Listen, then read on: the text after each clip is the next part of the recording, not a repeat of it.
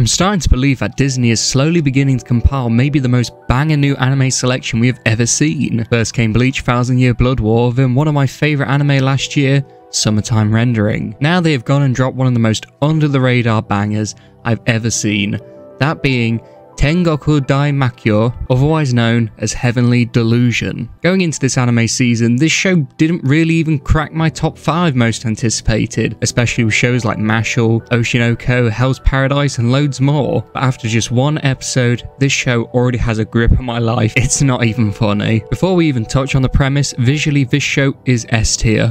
The setting is a post-apocalyptic Japan, beginning in a city environment that looks straight out of great games like The Last of Us and Nier Automata, but dialed up to 100. The desolation, the way nature has slowly started taking back this concrete jungle, is just so stunning. Our two main characters, Maru and Kiriko, have this great bond and back and forth nature which is formed into a sort of big sister little brother dynamic where interactions just feel so natural, which in the over-top nature of anime is hard to come by nowadays and really refreshing to say the least. I cannot wait to see the direction this series goes. One episode has already gave us so many mysteries to this rich and dynamic story and world, and I'm just really eager to sink my teeth into it further. Please do yourself a favour and check out this show. It is undoubtedly a contender for the best show of spring 2023.